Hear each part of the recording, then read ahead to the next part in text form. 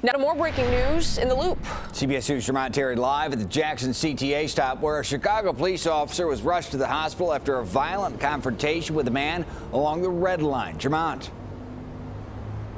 Brad, that officer was first punched in his face, and then a man pulled out a knife and tried to stab the cop. Now, the two started to tussle here along the Red Line platform, so close to those tracks. Now, the video shows the Jackson turnstile was blocked as officers investigated. We're told the officers spotted the man drinking alcohol on the train. The cop, while working security detail for CTA, asked the man to exit the L at the Jackson stop. Now, once on the platform, as the officer tried writing the inebriated man a ticket, police say the man sucker punched the officer in his face. The sergeant defended himself. That's when the man pulled out a knife and tried to stab the officer. The two started fighting, tussling on the platform, and that's when the officer radioed for help.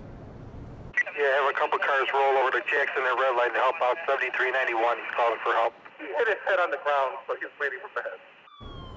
Turns out the drunk man was the one seriously injured. He was transported to the hospital with head injuries. Thankfully, the officer was not stabbed, even though that man pulled out that weapon and tried to hurt him. And this tussle, he was taken, that is, the officer taken to the hospital for some minor bruises and scrapes from that punch and that fight. We should point out that the Red Line was bypassed here at Jackson Street for the majority of the night. It is now back up and running. For now, reporting live along State Street at the Jackson stop, Jermont Terry, CBS 2 News. Jermont, thank you.